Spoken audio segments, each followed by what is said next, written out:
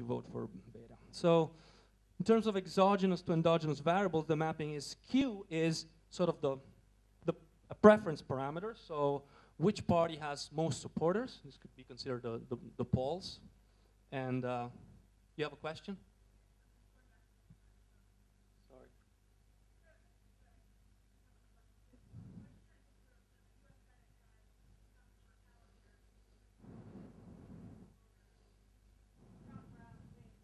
In Massachusetts, it's not that Martha Coakley power shares. You know, so the right. So in the United States, it's all single member districts, and so it wouldn't apply there in that sense. Right. That's right.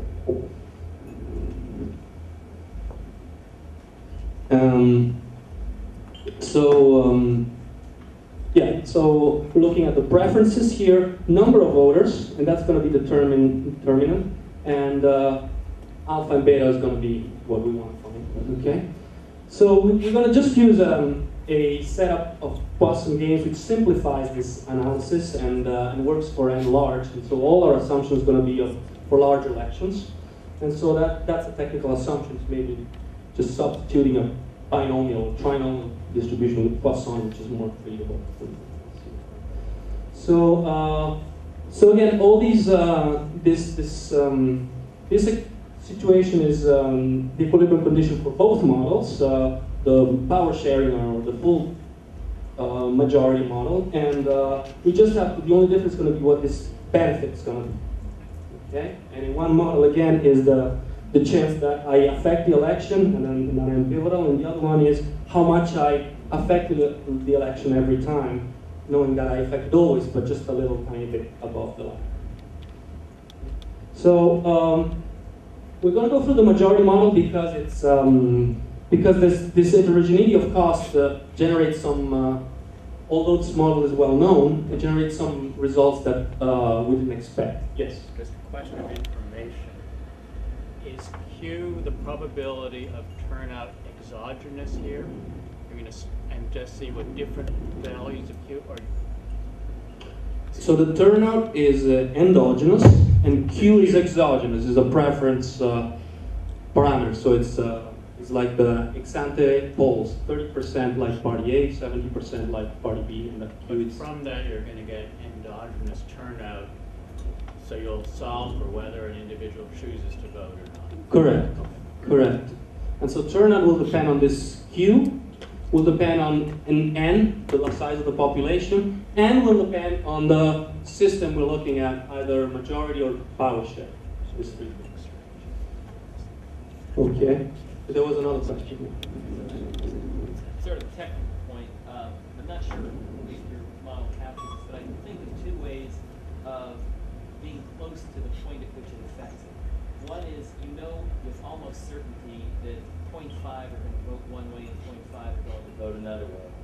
Another is that your estimate of how people are going to vote is 0.75 and 0.25, but you have a lot of noise around that. And it just wasn't clear to me how you're sort of capturing that in terms of your structures, physical structure.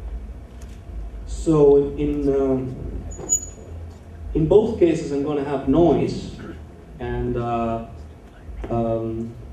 so the answer is yes. In both cases, I will have noise, whether I'm at 50-50 or 25-75, which will mean even if I'm at 25-75 in preferences, say, then there's a.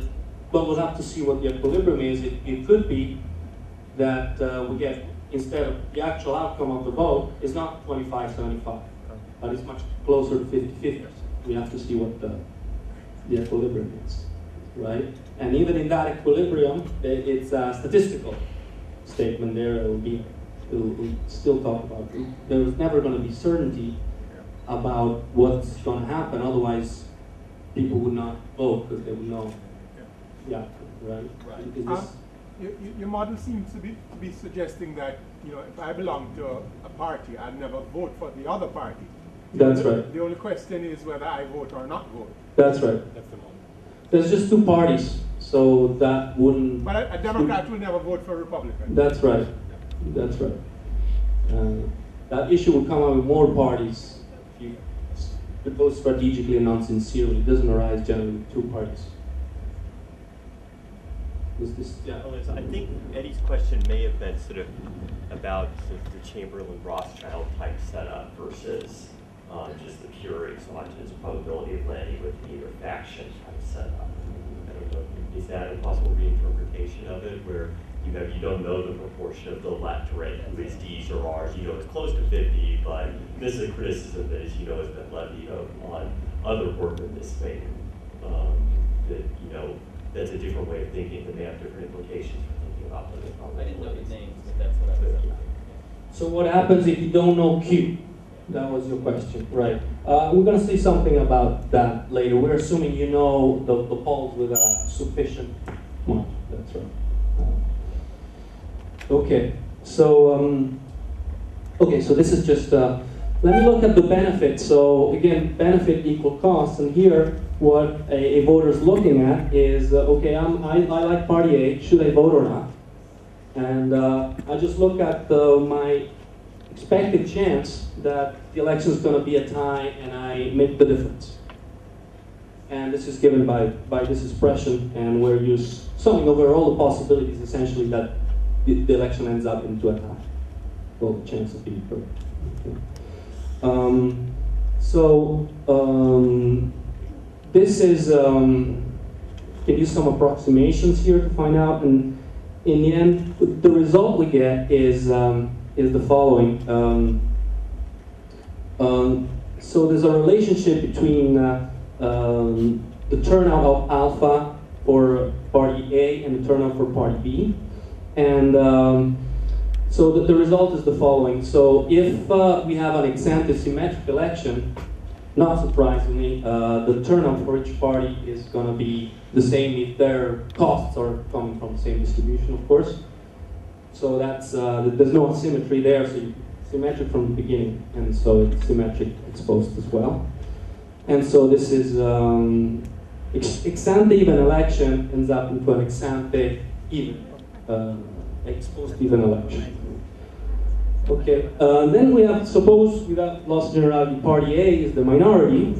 What you have is that the minority turns out in larger percentage than the majority, but that's not enough to overcome the initial preference disadvantage. Okay, so is this making sense? So if you may have a 30 versus 70% preference ex ante, and exposed what the vote turns out to be is instead of 30-70, maybe 40-60, okay? Which means the minority turnout. And we call this partial underdog compensation effect. It's partial and not full. Is this? And then we have, on the pendulum of n, we have what we call a size effect. So, of course, as the electorate becomes larger, the chance that you that the chance that the election ends up in a tie drops, okay? And the speed at which it drops is different whether the election is ex ante a tie or not. Because if the election is ex ante a tie, then there's a certain chance that it will end up in a tie that goes down like 1 over square root of n.